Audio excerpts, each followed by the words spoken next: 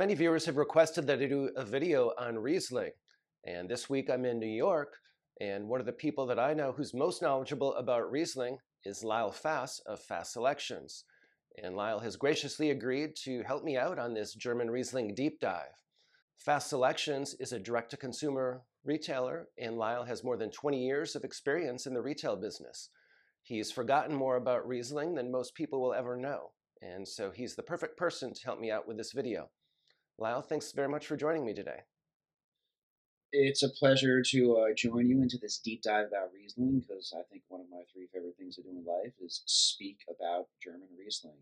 There is so much to speak about. It's so versatile. It has a long, long history, and I may be biased, but it's the greatest wine grape in the world. So today we're going to start out by talking about Riesling and some of its characteristics, and then we'll get into the different expressions of Riesling. After that, we will get into some of the different German wine producing regions that are well known for Riesling, and we're even going to do a little bit of tasting as we go. After that, we'll discuss the German requirements and some of the different categories of German Riesling. So we should have a great episode for you today. While Riesling does well in many other countries, including Austria, parts of Australia, and certainly Alsace, France, Germany is certainly the largest producer of Riesling, and 23% of production of wine in Germany is for Riesling. Germany is well suited to Riesling because it's a grape that can survive the cold winters in Germany. Riesling is an extremely high acid grape. It has high sugar content, and it definitely has pronounced aromatic intensity and flavor intensity. When you get a top expression of Riesling, it can overwhelm your senses like few wines can. There's a wide variety of different descriptors that you can get in Riesling, and we'll touch on that as we're going through the tasting. But one thing that I hear frequently from viewers and from other people that I interact with about Riesling is that they just say that they don't like it because they don't like sweet wines, and they assume that all Riesling is sweet. Lyle, what can you tell people about the different expressions of Riesling? I like to debunk kind of a lot of wine mythology, and the biggest myth in German wine by far is that Riesling is sweet. You can substitute is with can, and then you're definitely on the right track there. Riesling can be sweet, but it also can be dry, and it also can be in between. The French have a word for it, which no one seems to be crazed out by, demi-sec. The Germans have a word for it too. They used to have a word for it called Halbtrocken, but that word went out of fashion, so they created a brand new word that sounds better to the ears called Feinherb. But one of the most important things about German Riesling that people need to understand in order to grasp it and appreciate it is the difference between ripeness and sweetness. Those are two different words that mean two different, completely different things, excuse me. And ripeness is basically, if you have the grapes on the vine and you wait week after week, they're going to get riper. They're going to get riper and they're going to get riper. Are they going to get sweeter? They can, but it doesn't necessarily have to happen because we need to remember what is kind of alcohol and how does alcohol work. Alcohol is the fermentation of sugar into alcohol. It's a process. That's what fermentation is. You take the sugar from the grape and you let it ferment, however you're going to do it, and then it transfers to alcohol. But if you stop the fermentation before it's fully fermented and the sugar is transferred to alcohol, what's going to happen? There's going to be sugar left in the wine, and the Germans are experts at that. And if you let the fermentation finish completely and all the sugar has been fermented into alcohol, the wine's going to be dry. Yet, it can still be exceptionally ripe. And another question that people ask me is, how can you have an Auslese Trocken or a Spatlese Trocken or a Kabinett Trocken? Because those words contradict each other. And no, those words complement each other. Kabinett is a reference to ripeness. Trocken is a reference to sweetness. Auslese is ripeness, and Auslese Trocken means fully ripe, 3-4 weeks after Kabinett is picked, and then Trocken, which means it's been fermented completely dry. So, I mean, I've even seen in Germany Baron Auslese Trocken, and it can happen. I've seen ice wine Trocken. I haven't seen TBA Trocken because that definitely probably doesn't exist. But that's the number one thing. All German Riesling is not sweet, but it can be sweet, and most German Riesling is dry. And in addition to dry and sweet Riesling, or Riesling with some residual sugar, there's also a number of excellent expressions of sparkling Riesling. What can you tell people about sparkling Riesling and producers such as Raumland, for example? So German Sekt, which is the name of German sparkling wine, particularly German sparkling Riesling. Sekthaus Raumland, who is the producer, who's in Florsheim, Dalsheim, which is right down the block from Klaus-Peter Keller. He is very famous for his sparkling Riesling, but he's actually more famous for his champagne sparkling varietals. But good Sekt can mimic champagne, toastiness, breadiness, yeastiness, but it still has that kind of extra German engineering and precision. And I mean, I think it is one of the most exciting categories in German wine. And now we're ready to discuss the different wine producing regions in Germany that are known for producing high quality Riesling. These regions share a number of characteristics. Historically, they've certainly had marginal, cool continental climates. For that reason, site selection is typically quite important. In most of the regions, you'll find some of the best vineyard locations located near rivers. These rivers are important because they provide moderating influences to the temperature, and they also help to radiate some of the sunlight and heat from the river to the vineyards. In addition, you'll find that many of these vineyards are located on slopes, particularly slopes that are south-facing, which helps to ensure that the grapes achieve ripeness. And also many of the vineyards have rocky or slate soils, and these rocky and slate soils also help to absorb heat and sunlight throughout the day and radiate that heat back to the vineyards at night, which further assists with ripening. We're going to start out talking about Pfalz. Pfalz is a region that's known for producing high-quality German Riesling. Pfalz is a narrow strip of vineyards that has the Hart Mountains to the west and the Rhine Plain to the east. Unusually for German wine-producing regions, Pfalz is not located near a river. Rather, it's located in the foothills of the Hart Mountains, which are basically a continuation of the Vosges Mountains from Alsace, France. As such, there's a rain shadow effect that comes from the Hart Mountains, and so Pfalz is actually one of the most dry regions for producing wine in all of Germany. Accordingly, it's one of the regions where you actually have a concern with drought in some vintages. If you're talking about the spectrum of low alcohol by volume to high alcohol by volume in terms of German wine producing regions for Riesling, you'll have Mosel, which has the lowest alcohol by volume on one extreme, and then at the very high end, you'll have Pfalz, which is known for producing Riesling with higher alcohol by volume than most of the other German producing regions. I love the Pfalz. I've been a huge fan of it for a long time. I think it's one of the first German wine regions that I fell in love with that was not the Mosel. For me, the undisputed qualitative leader of the Pfalz has to be Dr. Brooklyn Wolf. They have this amazing new winemaker in the last 4 or 5 years and some of the most incredible sites out there.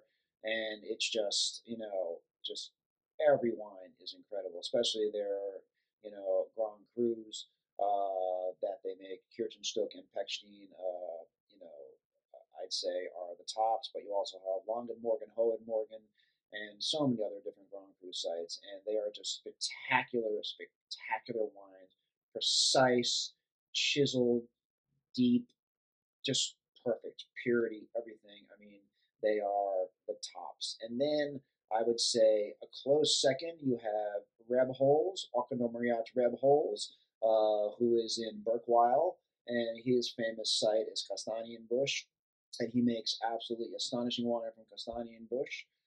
But these wines demand age, especially. I think all the wines kind of from this area demand age, the Birkweil area. And then you also have a new producer that I just picked up last year called Dr. Warheim. He's also making Kastanienbusch as well, Kastanienbusch Riesling. Kastanienbusch also is very good for Pinot. And these are just beautiful, beautiful wines. There's lots of citrus to it, lots of kind of, tangerine, tangelo, peach. That's kind of like the fruits that you're getting in the Pfalz. But you also have this just backbone of intense minerality and huge high acidity. You cannot go wrong with Brooklyn Wolf, Dr. Warheim, Christemon, um, Rebholz. Those are definitely my top four. Now we've come to the fun part. We're going to taste the wines. So now we're going to start by tasting our German Riesling from Pfalz. I got some wine in the glass. It's Riesling. The color should potentially be a giveaway where we are. This is definitely from a southern region. And this is a wine that I love. It's one of my favorite wines in all of Germany. You probably can't see this because it's backwards, but it's a Christmann Königsbock Ittig Grossgravach Riesling 2021. And Christmann is a producer that German wine aficionados really know well. He may not be the most famous in the Pfalz, something like Brooklyn Wolf or Rebholz. This is an insider's wine, if there is an insider's wine. And Ittig, and it's funny that the Königsbock Ittig is a site that's actually even more famous for Spätburgunder than it is, which is German Pinot Noir, than it is for Riesling. But I buy this wine from my cellar personally every year. I don't import this wine or anything like that, and I adore it. It has a level of nimbleness and class and precision that I get out of a producer we sell in Burgundy called Brise, for example, or Keller or Schaefer Froelich or something like that. I mean, it is just beautiful. I'll just give a little brief tasting note. When we opened it, it was slightly reduced, and here's a little wine trick. If you open a wine that's slightly reduced, get your glass, put your palm over the glass, swish like this, and the reduction should go away after doing this maybe 2 or 3 times. Beautiful, airy, citrus, pink grapefruit, tangerine, tangelo, peach. That's kind of your typical Pfalz flavor profile here, but you also have this kind of like sea airiness and then something that I call like a scene in nature. And this wine has been open for maybe 30 or 45 minutes, and it's evolved dramatically in the glass. When we first opened it, there was some reduction, but that's completely blown off. And the aromatics are definitely coming out now, and it's much more expressive than when we first opened it. So don't be shy about giving your German Rieslings lots of air, and I certainly decant them in many instances as well. Yeah, and this is 21 is just one of the most amazing vintages. It has high acidity, it has low to normal alcohol, unbelievable concentration, superb complexity, almost a tannic like grip on the finish. You have pitter patters of fruit on the palate. I'm definitely getting pink grapefruit, some citrus, barely ripe peach. I mean, 2021 is a vintage where the fruit is just ripe. If you're interested in wine recommendations, wine collecting strategies, and learning more about wine, please do subscribe to my channel. I've been collecting wine for more than 15 years and also have a level 4 diploma from the WSET. So I have both formal certification as well as substantial practical knowledge from the School of Hard Knocks. Now we've come to the Mosel. The Mosel is one of the most northerly wine producing regions in Germany. As such, it tends to have a very cool climate. And if we're talking about the alcohol by volume spectrum, you would have Pfalz at the highest end, and you'll have Mosel at the lowest. And it's not uncommon for German Rieslings from the Mosel to have only 7 or 8% alcohol by volume, for example. The Mosel is divided into the upper, middle, and lower regions, and the middle is where you find most of the highest quality vineyards. The Mosel is dominated by white wine. 90% of the plantings in Mosel are white wine, and about 2/3 of those plantings are dedicated to Riesling. There's certainly also a number of very famous vineyards located in the Mosel. Lyle, what are some of the most famous vineyards in the Mosel area, and what can you tell us about those? There are so many famous vineyards in the Mosel, and obviously the most famous vineyards are in the Middle Mosel, and I'll quickly just briefly go over them. In Braunberg, you've got Juffer, Sonneter. In Erden, you have Treppchen and Prelat. In Grach, you have Himmelreich and Domprost. In Erzig, you have Würzgarten. In Valen, you have Sonnener. I will add also there is Zeltingen, and in Zeltingen, you have the Zeltinger Sonnener, which arguably today, because of climate change, possibly is making better wines than the Valener Sonnener. And you also have the Zeltinger Schlossberg, which is another very, very remarkable vineyard. And then in Bernkastel, you have the Doctor. It's called Doctor because a long time ago people thought the vineyard had healing qualities. And in Peaceport, you have Goldtropfen, but it might be mentioned that you also have other vineyards in Peaceport, like Treppchen, like Domherr, and like Grafenberg, which are increasingly high quality due to climate change and global warming. But also, there's an area called Traben Charbach, or another producer I work with, Martin Mullen, has, and he has the Charbacher Hunebird, which he single-handedly replanted. And let me tell you, replanting a German vineyard is the most impossible work in the world. They're steep, and removing these bushes and these trees and planting vines. Oh, it is horrible, backbreaking work.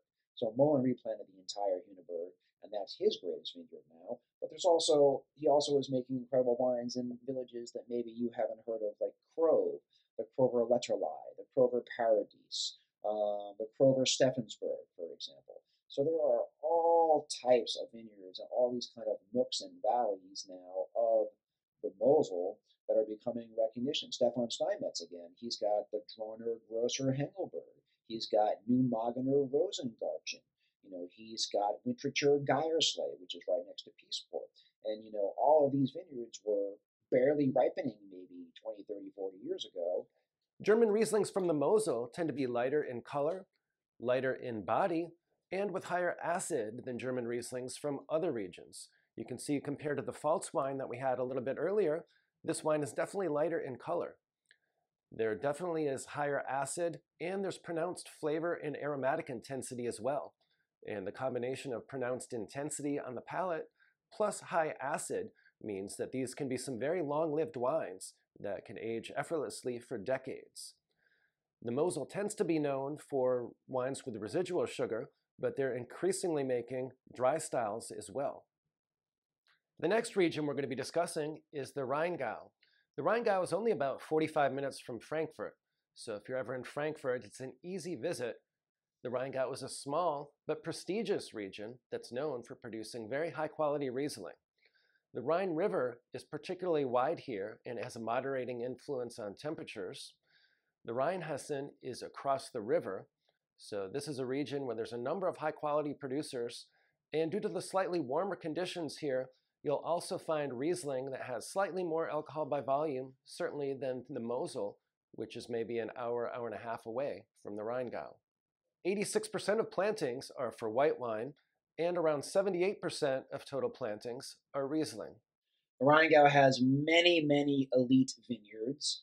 They're situated on the steep slopes of Rudesheim, with Rudesheimer Berg Schlossberg and Rudesheimer Berg Rotland being two of the most famous. And then Geisenheim, you have the Geisenheimer Rotzenberg as well. Johannesburg, which is a kind of monopole of the Schloss Johannesburg, which for me is probably the greatest estate, all of the Rheingau, and they have little kind of micro sections, Silberloch, Brunloch, etc., with the Schloss Johannesburg. And then you have Hattenheim. Shout out to the Schloss Adler, which is one of the greatest wine restaurants in all of Germany. And you have many good sites in Hattenheim, and also Erbach, especially the most famous one being the Erbacher Markerbrunnen. You have lots of great producers in the Rheingau, but they've changed over history. Back in the day, the 20s, 30s, 40s, 50s, you had the Schlosses, Schloss Vorrat, Schloss Rheinharzen, Schloss Johannesburg, and they were owned by aristocrats and kind of, made Germany's reputation in the world for Riesling. But then they started to rest on their laurels, and it became kind of not as good. They were just going through the motions. And then there was kind of a rebirth. And now Schloss Johannesburg is arguably one of the best producers in all the Rheingau. I'd say right up there, the best kind of indie producer is Peter Jacob Kuhn. His famous site is the Osterster Duisburg. And he is amazing, biodynamic, organic, and it is very hard to be biodynamic in Germany. And, I also need to mention Assmannhausen, which is a village where August Kessler is making wine, and Kessler is considered the father of Rheingau Pinot Noir. I've never personally cared for the wines. They command very huge prices. They are incredibly popular in Germany, but he also makes some really good sweet wines, Prädikat wines out of Rudesheim, which I really, really like. One other thing about the Rheingau, for me, the distinguishing characteristic of these wines is I find them to be effortlessly elegant. There is a fineness and elegance to top Rheingau wines that is just unmistakable. And there is a fierce, intense minerality, but it always is nimble and is always this kind of the serene zen. Top Rheingau wines remind me kind of like a zenness they have to them. There's just not one part out of place. It's not about the sum of the parts is basically much more important than each part, I would say. And the Rheingau is, on its way, I'd say. And you also have there's distinctive areas as well. Another producer that I should mention, I forgot, is Franz Kunstler, and they're making absolutely astonishing wines from Hochheim. Is one of their great sites, the Hochheimer Hole. They do Erbarker Markerbrunn as well, and they do Hochheimer Kirchenstock. There's a Kirchenstock in almost every wine region in Germany as well, and that's the Rheingau.